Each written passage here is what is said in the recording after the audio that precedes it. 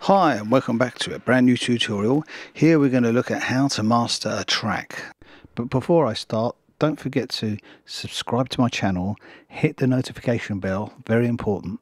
Okay, a few people have been asking me for this. We're going to do this with only stock plugins. So what I've done here is I've imported a track that I got from Future Music magazine a couple of years back. It was a mastering CD that came with it, and I was talking about 5-6 years ago, and they had this guy from a really good mastering studio in the UK explain how he mastered a track. So I looked at it and downloaded these files, and you could master the unmastered file up against the mastered file, which is really sounds good. The mastered file, I mean, very good. So it's a bit of a challenge, and I did that back then and learned a lot from that video. I'd learned a lot about mastering before a few years back in the early 2000s with a top engineer, so I was lucky to be on a session where I was learning engineering, a lot of stuff that I was missing, and mastering as well.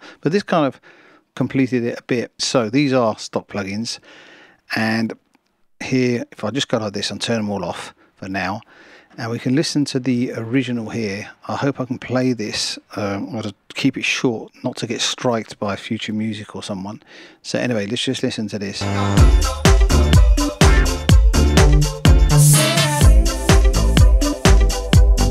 So just find a place where there's vocals and chords.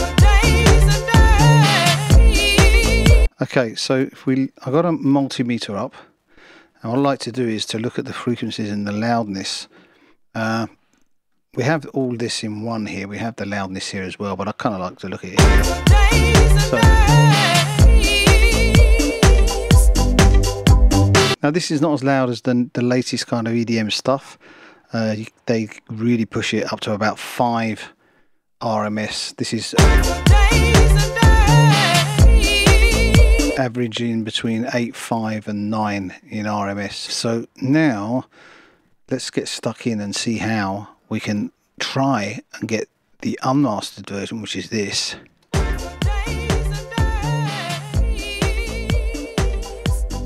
So as you can see, we've got 3.4, and up here 3.4 or 6, 3.6 left on the left hand side of headroom, which is perfect.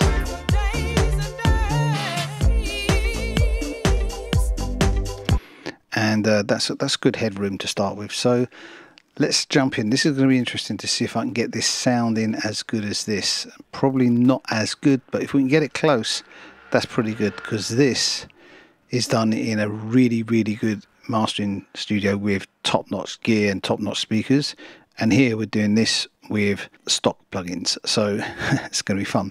So I'm going to start off with a bus compressor. Like, this is the SSL equivalent of the bus compressor which comes in Logic. Now what I've done here is just done a bit of compression, a slow attack and a fast release, and just no makeup on this, 0.5, just to bring it to sort of the same level, but give it a little bit of punch.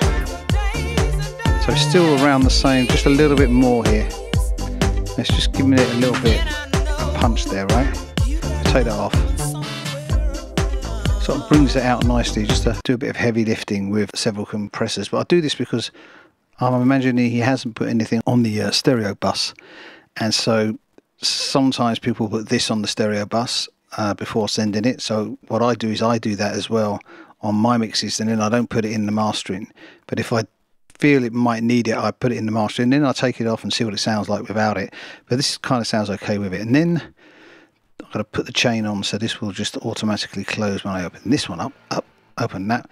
And I've got this vintage console on, and I've added a little bit of top here, and I've added a little bit of middle around the 1.2, and I've added a little bit of low here at 4950 Hertz. So I haven't used the cutoff here because I'm going to use that in the next one. So let's have a listen to this.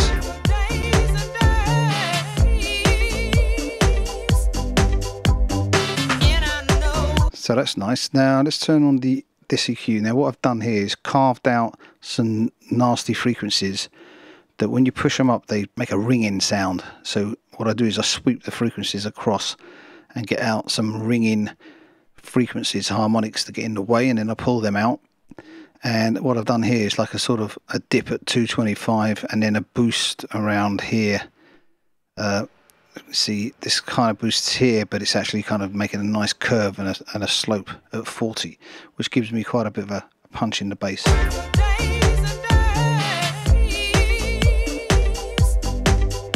So that's sounding cool. Now let's move down to the spread here. So what I've done here with this plugin is basically just put the chain back on that and that, so that will cut off now.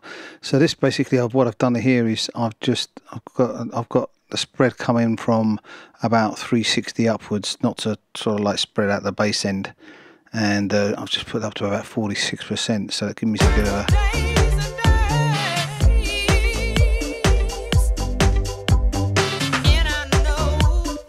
so that spreads it out a bit. Then what I've got now is another compressor, more like a compressor that's just going to control some levels here at the end. Just hitting it a little bit. I didn't use the multi-band compressor because it didn't bring anything to the track, so I left that out on purpose. Sometimes I use it, depends on the track really, but this time I didn't feel that it needed it.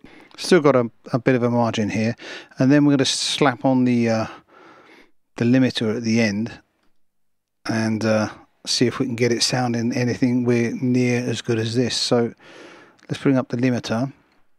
Now I've got a gain of 5.9 here. I checked out on the ceiling. I'm going to do the same as them, as minus 0.5. You can go in here between minus 0.7 and minus 0.3, because when you export to a wave, you need a bit of margin, because if then that will get compressed to an MP3 or go streaming, it can distort if it's at 0 dB here, or even at minus 1. You've got to be minus 0.1.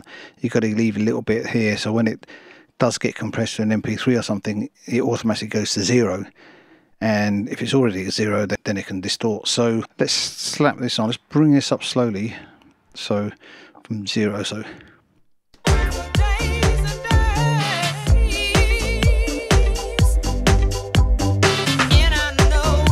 I'm pushing this as far as I can get it before it starts distorting. It's got on this adapted limiter. It seems to give us a lot of reduction, but I don't think it's giving us that much reduction actually. Okay, now this is it. Let's have a listen to the original.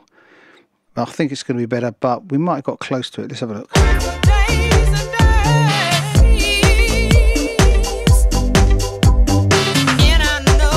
So this is the original.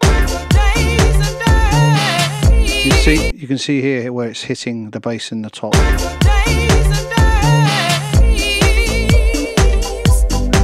Now mine.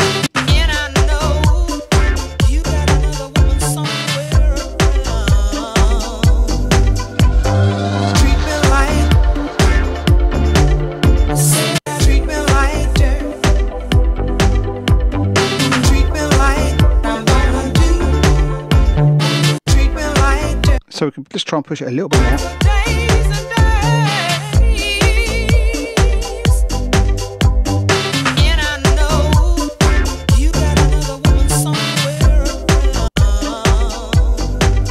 Mine seems to be a little bit clearer, a little bit sort of toppier. So I'm going to bring down this a little bit here.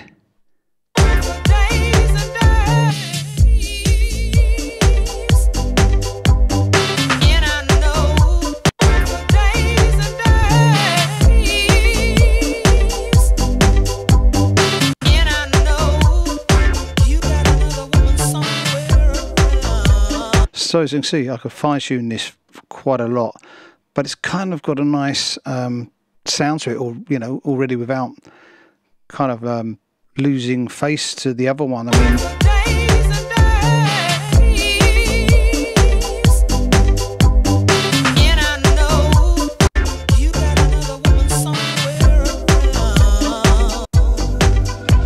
Yeah, there's a bit more bass on this. See if I can push this a little bit here, a little bit here.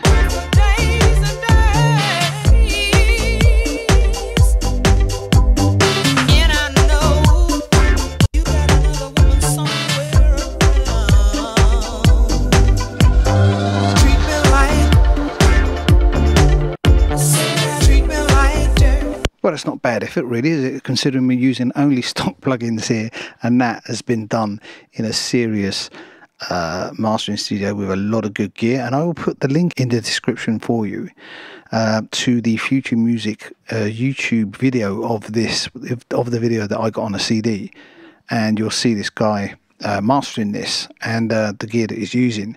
And now I won't say it's as good as his, because he's got a nicer, rounder, sort of fatter bottom end to it. If you want to get a good demo together, you can do it in Logic on these plugins, and you know, spend a bit more time on it, you might even be able to get it better. So there you have it. I hope you enjoyed this video. If you did, like, subscribe, and I will see you soon. And don't forget to leave some comments. Ciao.